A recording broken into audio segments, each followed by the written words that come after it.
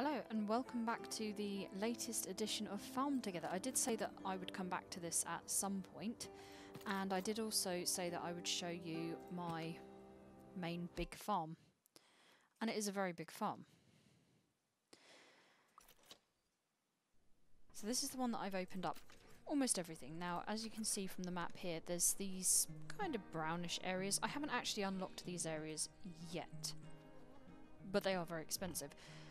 And as you can see here, these are the areas that I have unlocked, and I've actually started building a few bits and pieces here. So what I'm going to do is give you a bit of a grand tour. So I'm not going to harvest anything other than the event stuff, because we said we'd talk about the event.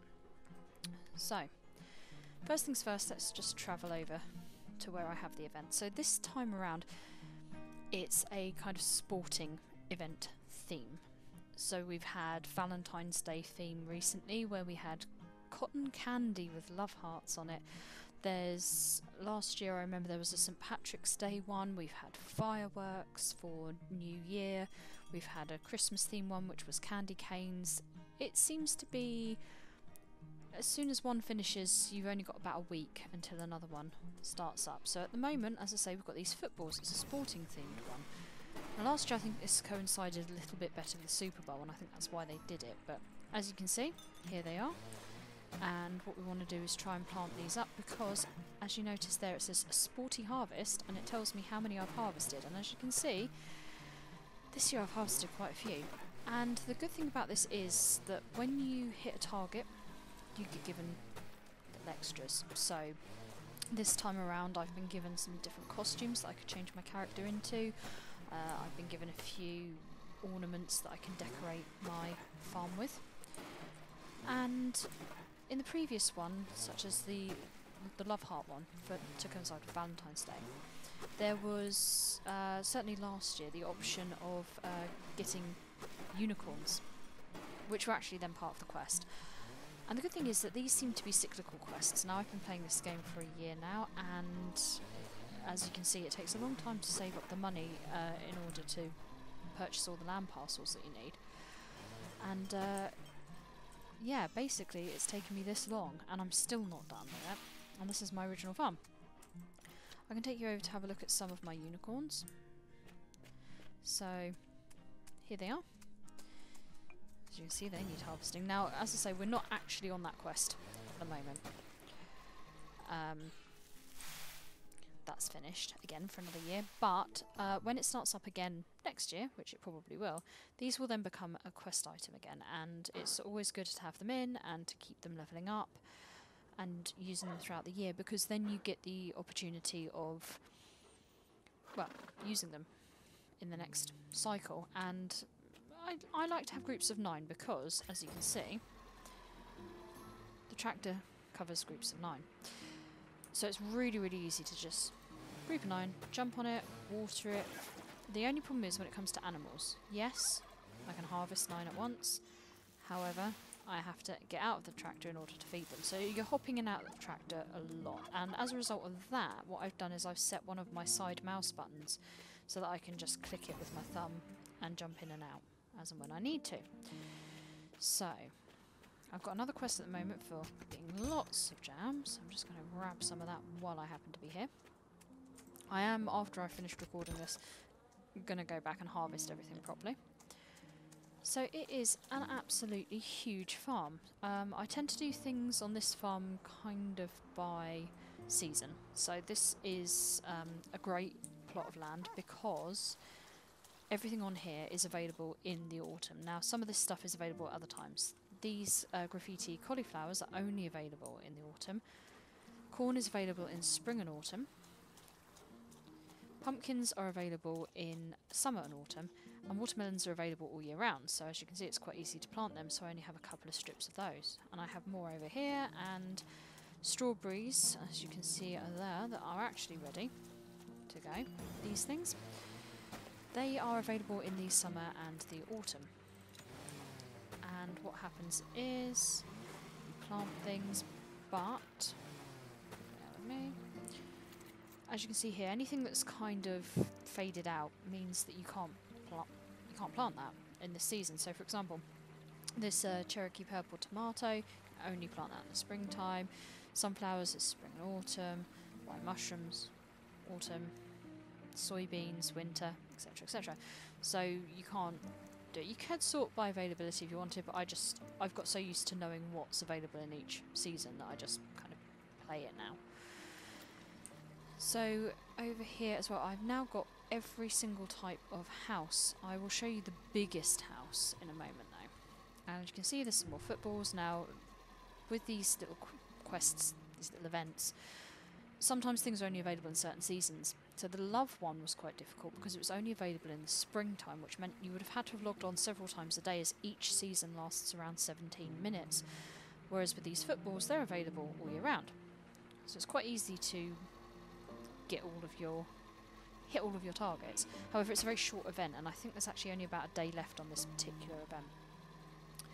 So, taking you on a tour, I've got all my little farm hands, and they've got their plots of land that they're dealing with. I've got these big ponds. But as I said, I've started actually creating things. And what I'll do as well is, and this could take several months, just as a warning, I will come back to this once I have finally managed to fill all the space up, unlock all the spaces, and done what I want to do. So what I've been doing is taking all of these items. If I go into the menu here, and we go into this little present icon here, these are decorations that you can use throughout your farm. And these are some of the special items that have been picked up through events. So there was an Easter event last year, there's the Easter eggs there, a little Easter bunny, a snowman, sleigh, etc., etc. Those are things I've earned. These are the things that I've had to unlock them as I've leveled up, but these are things that are available to me that I can just kind of use. At the moment, things like a train station is great, but obviously I don't have enough of these tokens in order to put a train station in, but what I want to do eventually is round the edge maybe put in a train station. So I put this little town in. You can't go in any of these houses, it's literally just a decorative thing. But I've put these in, they look quite nice. And if I just quickly jump over the wall, haha, the physics in this game. In here I've put in a little campsite, and my intention is that eventually, coming up to this sort of line here, which I'll probably replace with train tracks, or maybe have train tracks running alongside, is I'm going to have a beach that runs the entire length of my farm that side. The alternate side I'm intending, which I haven't unlocked yet, so there's no point in me taking you over there, is I'm going to put a snow scene in there. And then either side I'm going to have these little pockets of sort of houses, these villages, these little campsites, things like that. Now there is one other thing that I can show you, and I am making this one of my quicker gaming videos today. If we travel over, now you can put in bus stops and things like that, but my intention is that you'll just be able to travel around on the train tracks and on the roads and things like that once I've put all of these features in. So once I know where they are, I'll be able to put all the means of travelling in. I have put in a little tiny football stadium. There's benches and lighting there, there's proper stands there.